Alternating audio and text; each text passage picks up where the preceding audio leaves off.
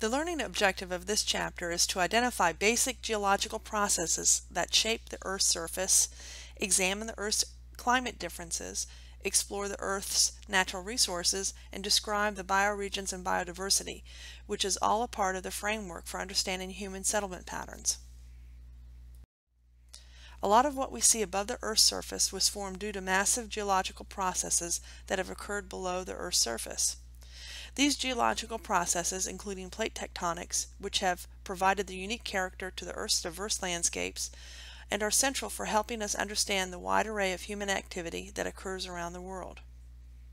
Plate tectonics is a geological theory that Earth's outer layer consists of plates that move very slowly across the surface.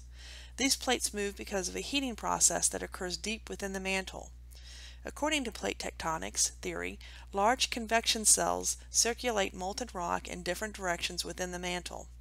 In the crust, the slow movement of the cells drags tectonic plates away from the mid-ocean ridges, resulting in a collision of plates and the convergent plate boundaries.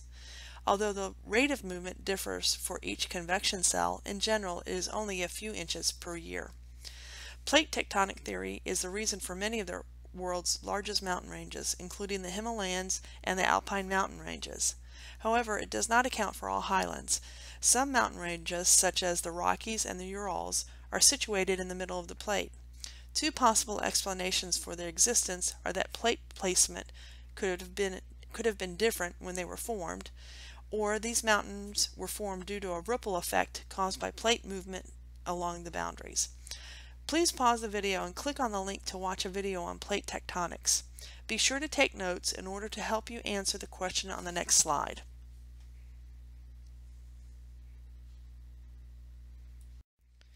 Please pause the video and answer the following.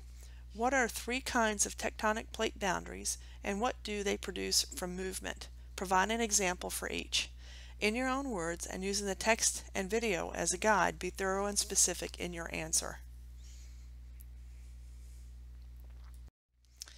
This map of the world shows the close relationship between tectonic plate boundaries and the world distribution of earthquakes and volcanoes. Note the so-called Pacific Rim of Fire that includes the eastern coasts of Asia and the western coasts of both North and South America.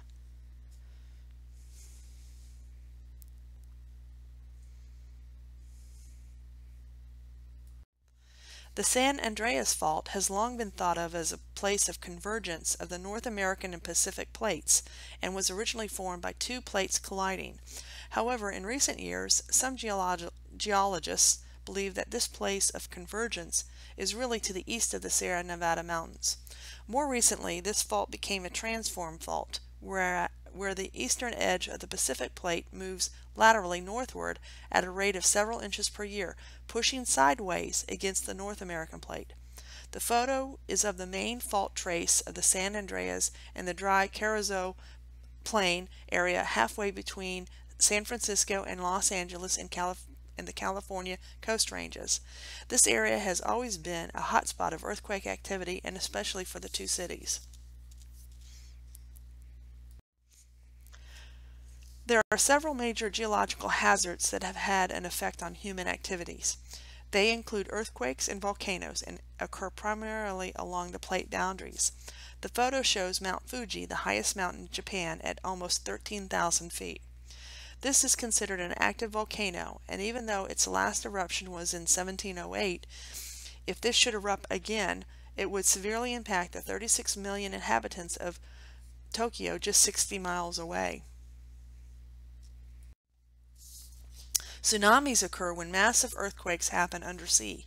During an undersea earthquake, the energy produced from the earthquake is pushed up, creating a major ripple in the ocean and therefore sending huge waves towards the shore.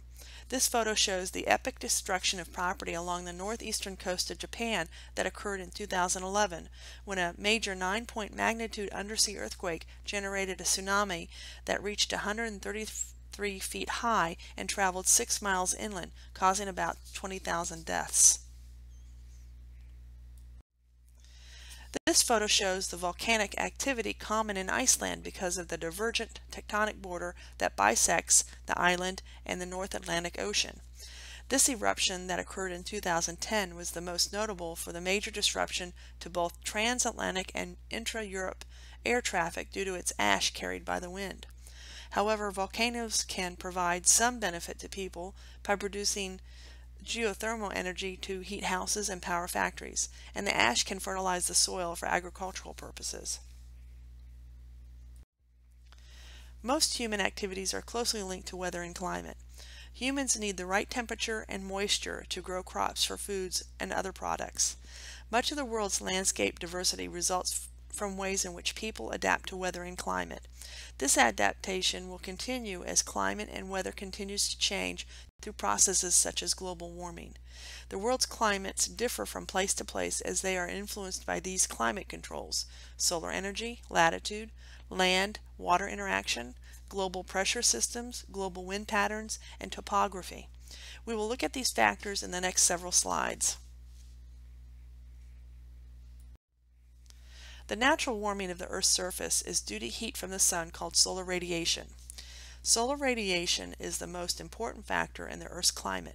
Solar radiation also is responsible for driving other important processes, including global pressure systems, winds, and ocean currents. So how does all the heat from the sun stay near the Earth's surface? If it weren't for the greenhouse effect, solar radiation would bounce back off into space, causing much colder temperatures than we have now, much like that on Mars. Humans would not be able to live on Earth without the greenhouse effect.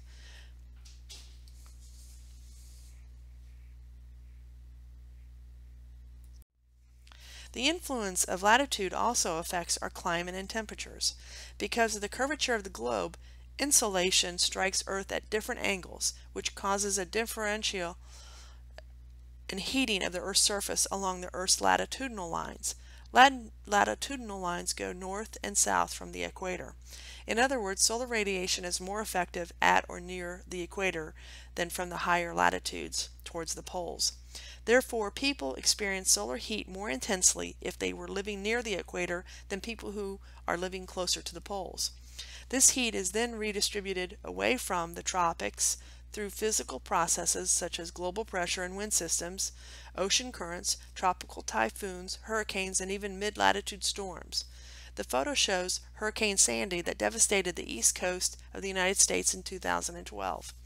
The reason this was a megastorm is that it merged with a mid-latitude system moving across North America. Since land and water absorb and radiate heat differently, this can explain why climates are different at or near coastlines and that of interior lands. Generally, climate inland is called continental, and climate along coastlines is called maritime. Continental weather is usually hot in the summer and very cold and snowy in the winter, while maritime weather has moderate temperatures in both seasons.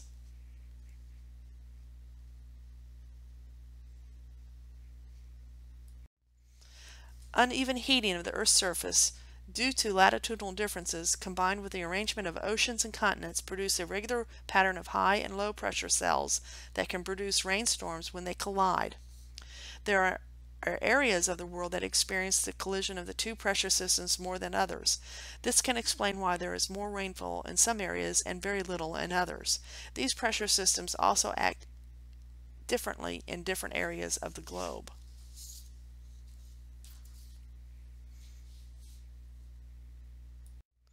High and low pressure systems also produce global wind patterns at local, regional, and global scales. Winds generally flow away from high pressure cells but flow towards low pressure cells. This explains why India receives monsoons in June as heavy moisture air masses flow northward from high pressure cells over the Indian Ocean to low pressure cells in North India and Tibet.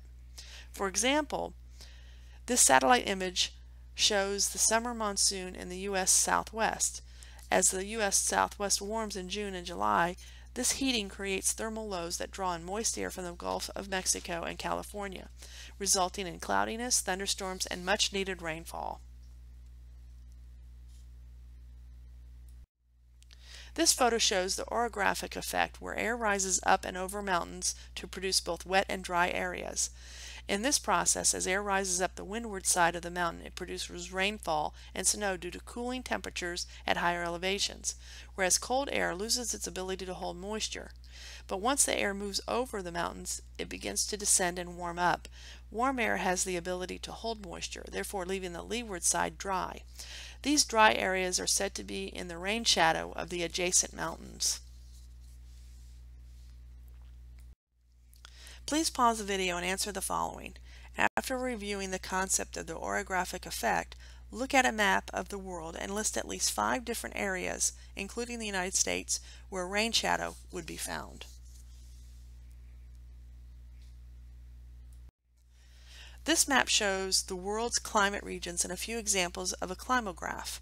Climographs are graphic representations of monthly average high and low temperatures and monthly precipitation amounts. The climate mapping scheme that you see was devised to show the diversity of the world's climates. The difference between climate and weather is that climate is a long-term average from daily weather measurements, while weather is the short-term, day-to-day expressions of atmospheric processes, like is it raining, cloudy, sunny, hot, windy, or calm. Weather is usually measured hourly each day. In the map, a combination of upper and lower case letters describe the general climate type, along with precipitation and temperature characteristics. Please pause the video, study the map, and answer the following. What is the climate or climates for the following places? Virginia, Saudi Arabia, South Africa, Australia, and Brazil. Using the text as a guide, be thorough and specific in your answer. Scientists believe that the climate of the Earth has been warming naturally since the last ice age, but today the Earth's climate is warming up at alarming rates. Human-caused or anthropogenic activities are what is causing this change in ways that have a significant impact on all living organisms. Specifically, pollution caused by burning of fossil fuels and the excessive emissions of the greenhouse gases listed are creating an imbalance in the greenhouse gas effect, which is in turn creating a warmer atmosphere than normal. This accelerated rate of warming, unlike the natural cycles of climate change itself, is referred to as global warming. Global warming can lead to climate changes in such a way that it would change where and how we would produce food. It would also have effects on rising sea levels, therefore creating flooding in low-lying areas, just to name a few. These two graphs show the relationship between the rapid increase in CO2 in the atmosphere and the associated rise in average annual temperatures for the world. Take a look at how far back these graphs go and examine how relatively stable the temperature and CO2 output have been until the recent industrial period began toward the 1900s.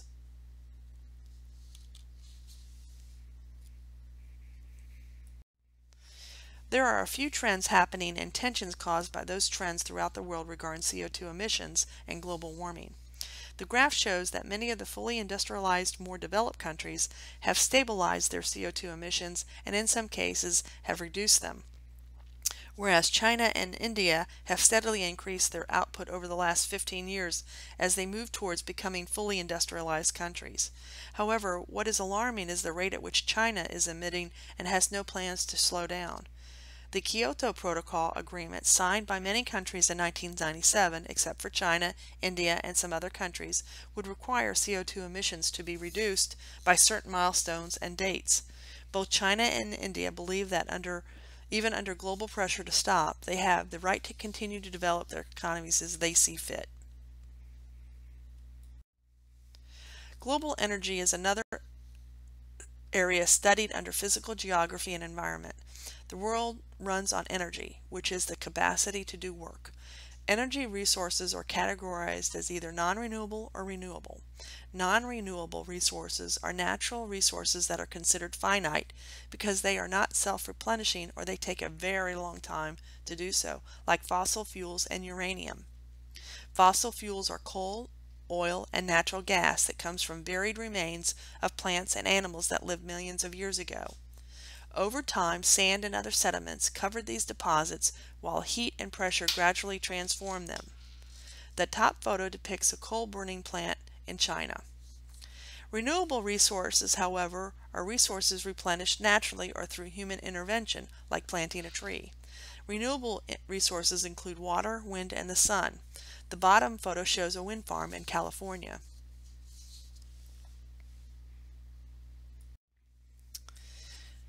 This chart shows the varied world geography of energy resources, production, and consumption. Because a high degree of uncertainty and technological difficulties involved with fossil fuel mining, the energy industry uses the concept of proven reserves to refer to deposits that are possible to mine and distribute under current economic and technological conditions. Please pause the video, study the chart, and answer the following question. What inferences can you make about China in regards to their proven reserves, production, and consumption? In your own words and using the text as a guide, be thorough and specific in your answer. Hydraulic fracking or fracking is the latest technology development in the mining of oil and gas. This process forces the oil and gas out of shale rock deep below the Earth's surface, as shown in the diagram. If fracking proves unsuccessful, then it would drastically alter the way we produce and trade these resources. However, fracking comes with environmental challenges. Fracking requires a huge amount of fresh water with the possibilities of polluting local groundwater. It also raises the issues of wastewater disposal, local noise and nuisances, and the possibility of causing more earthquakes in the certain geological structures. In the United States, fracking is very controversial, but could be one of the greatest solutions to self-satisfying the energy needs in the U.S. if the environmental issues are satisfactorily resolved. This would also be true for China and Russia, since they have a large reserve of shale rock as well. The Earth's surface is about 70% water, yet water is the scarcest resource in the world and the most vital to human survival. It is really hard to believe that out of all the water we see on our planet, 97% of it is unusable to humans due to the fact that it's salt water. And of the 3% of fresh water, 70% is basically unreachable in that it is frozen in the polar ice caps and glacial mountains. In addition, groundwater, which equals almost the remaining amount of fresh water, or water found underground, is often difficult to access. Therefore, that leaves less than 1% of the world's water in more accessible surface rivers and lakes. In other words, if the total supply of global water is 26 gallons, 0.8 gallons would be fresh water, and only approximately a half a teaspoon is readily available to humans. That's not very much. And to combine that amount with it not being evenly distributed across the globe, that makes water stress high on the resource problem list. Water stress data is calculated by the amount of fresh water available in relation to current and future population. Water problems also stem from natural global climates that produce wet and dry areas, political controls over river basins, and different economies having different water usage patterns. The map shows where water stress is the greatest. Water planners use the concept of water stress for those regions where water is or will be in short supply because of the combination of high water usage, low water supply, and the forecast population growth of an area.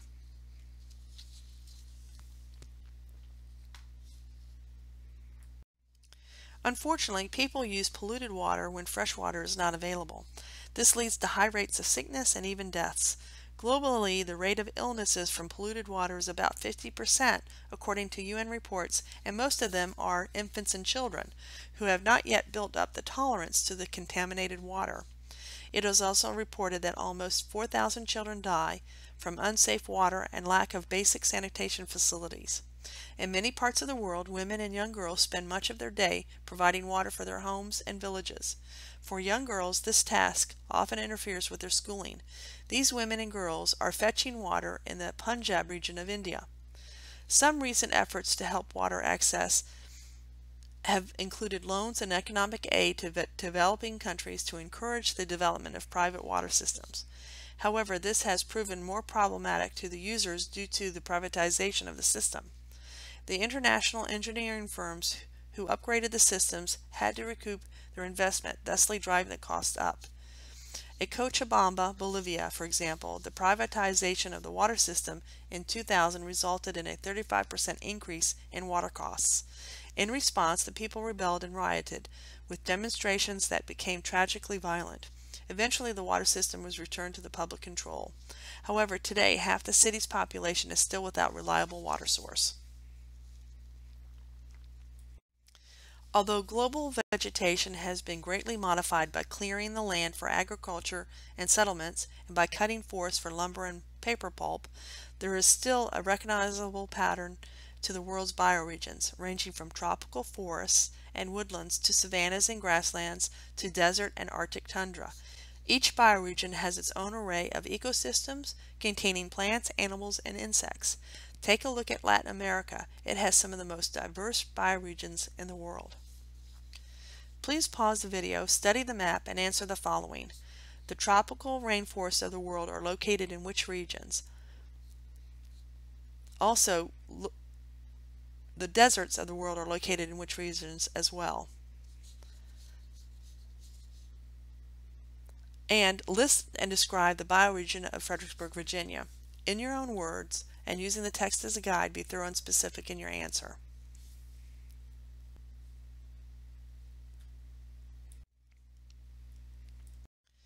Let's examine the tropical rainforest in more detail. Tropical rainforests can be found around the equator in the AF climate region. This region has high average annual temperatures, abundant sunlight, and a lot of rainfall occurring throughout the year. With more than 50% of the world's known plant and animal species living in tropical rainforests, that makes the bioregion with the highest biodiversity. These areas unfortunately are not suitable for agriculture because so little sunlight reaches the forest floors.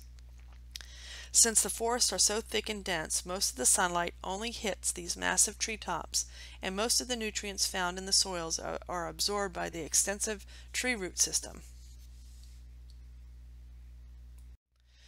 Deforestation has been a huge environmental challenge for our tropical rainforest bioregions.